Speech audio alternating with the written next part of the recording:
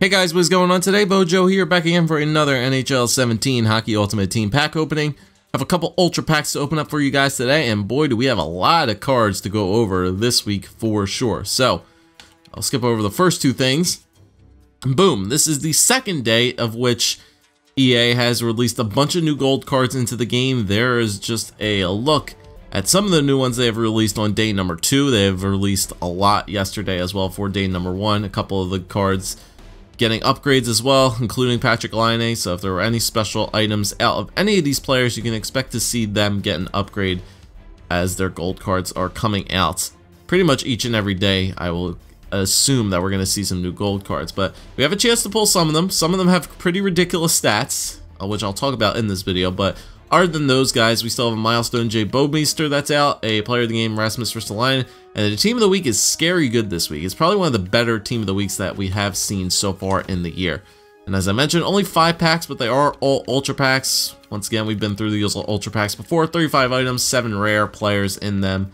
And we're going to be looking pretty nice for these. We might be able to get some of the new, like, non-rare base gold players in these packs as well.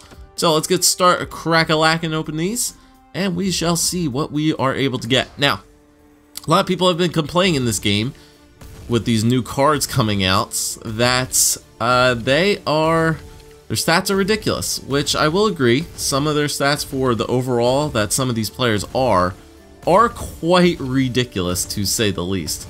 Now, do I agree with them to some extent? Yeah, but am I shocked? No.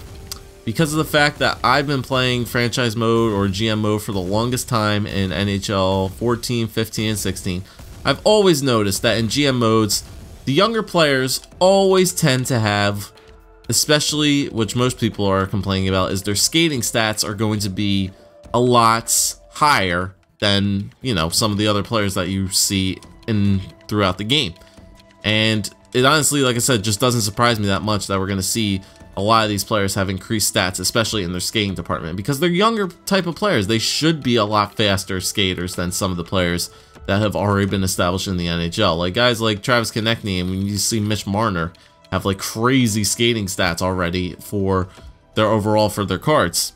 And like I said, people are going to be upset for that, but would you rather have like an 87 overall type of player or an 84 overall type of player like that, or would you rather them still be like Chris Terry and 79 overall? If they were like low end overalls, nobody would use them. So the fact that they're making them pretty high overalls, it makes them cards to be able to use. Like if I just wanted to go on Josh Anderson, like see, even his stats are, you know, pretty decent, like 84, 84, 84. It's still not too bad for like an 82 overall type of player. That's still not the fastest type of skater out there, but still. Let's take a look at Kevin Fiala, pulling the team of the week right there. Look at this acceleration, agility, and speed. 90, 90, 89 for an 83 overall player. You would never use that type of like player if he was like a 70-something type of player. You would never use this type of card, but the fact that his skating stat is so high, he makes him as a usable card. It's actually a pretty nice looking card too. 87, like I said, for his skating. His check-in's not good, but once again, like I said, he's a younger type of player. 5'10", he's short, so that makes sense why his skating stat is going to be very nice. And he has 2 for, that's It's a Trap, right? Yeah, it's not a bad synergy too. And pull a team of the week, Kevin Fiala. Not bad. Not too bad whatsoever. Let's continue to go here. Richard Panik, Kevin Porter, Frederick Anderson, Ryan O'Reilly, not too shabby, and Paul Byron, I think, is a new card as well. And like I said, people are overreacting. That's my take on it. They're overreacting. If you play GM mode, I could have told you a mile away that I would have seen it coming. Alright, so 2 packs down. We did pull a team of the week, Kevin Fiala, in that last pack, and a 87 Ryan O'Reilly.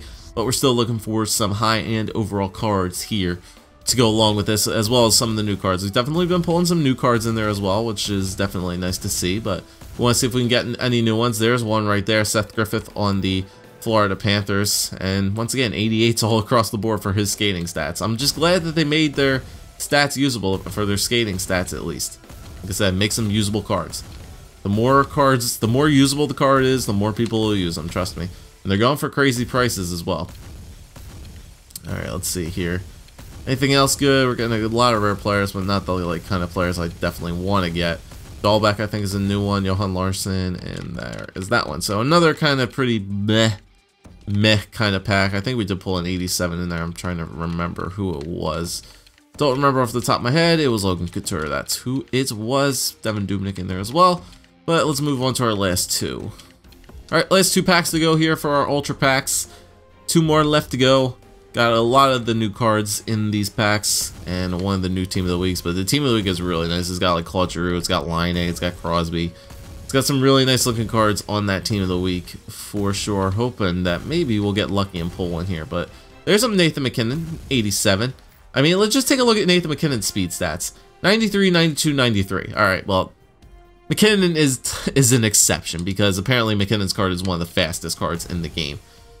So that's an exception to the rule right there. That's an exception to the rule. Nick Batan, I think that's new. Maybe. I'm not sure. Probably not. I don't think that's new. Let's see. Anything else we got here? Craig Smith. Any new cards popping up here? Derek Stepan, Thorburn, James Reimer, Brian Flynn, Jalmerson, and Domingue. Okay. So nothing too crazy in this pack. Pull the 87 and Nathan MacKinnon. He should go for a good bit because, like I said, speed kills in this game. And hopefully we might get some luck here in our final pack. Alright, our final Ultra Pack right here. 7 rares. We're going to count the rares this time as well, just to see if we're going to get anything good in this one. Alright, Bo Bennett's. Alright, so we're looking for our first rares here. Who's our first rare going to be? Tyler Toffoli. Alright, so there's one. Connor Hellebuyck. There's one of the new players right there. 85 overall. Goaltender. Gold card for Hellebuyck, 85. So 6'4" type of goalie. Maybe will be usable, but still. That's decent there. So that's 2 rares right there. We still have 5 left to go. Alright, let's see. Aaron Ekblad, 87. Not too bad, but that's 3 and 4.